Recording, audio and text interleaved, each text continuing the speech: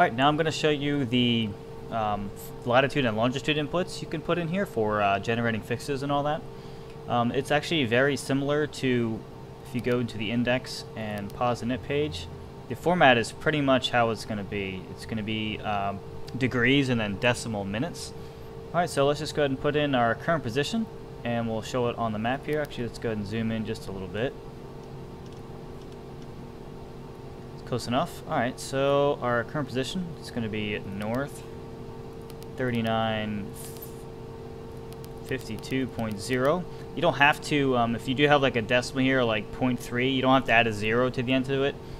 It'll just input it for you. And we're going to be west 075. You must include the degrees for longitude. Always must be 3 digits. So if it was 1, for example, it would be 001. Otherwise, it's not going to recognize it.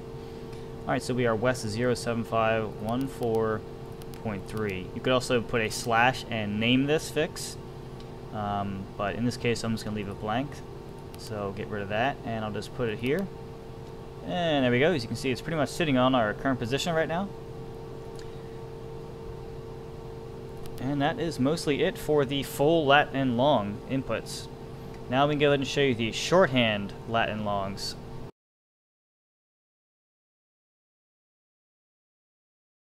Alright, so in this case, if you notice that there's really only one letter you need.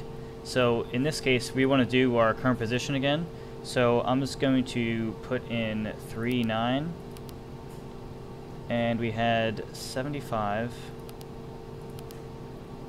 north. We're going to use N because N means north and west. So if you go and throw that in, our point is here, but it's because it's there's no decimals here. It's going to be 39 and 75, so it's going to be a little bit away from us. Let's see if we can zoom out and find it. There it is. Okay, so there is the point. Everything looks good there. Now, we could also,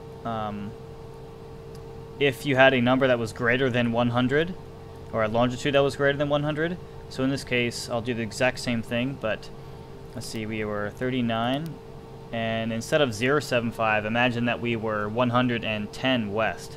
So in that case, we would go ahead and put the N here, and then that takes place of the hundreds digits of the longitude. So I said it was 110, so we'll just go ahead and put 10 in there.